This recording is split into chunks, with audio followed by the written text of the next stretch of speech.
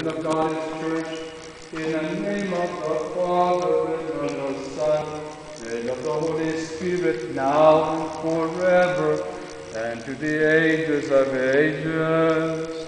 In the middle of your church, I will call upon your holy name. In the name of the Father, and of the Son, and of the Holy Spirit. I shall enter your house, O Lord, and I shall worship in your holy temple. The servant of Christ Church, in the name of the Father, and of the Son, and of the Holy Spirit, now and forever, and to the ages of ages. The servant of God is Church, in the name of the Father, and of the Son, and of the Holy Spirit, now and forever, and to the ages of ages.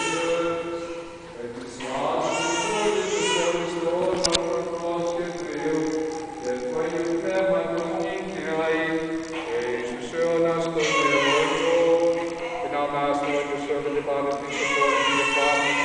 For my eyes have seen your salvation, which you have prepared in the presence of all people, a light of revelation to the Gentiles, and glory to your people Israel. Therefore,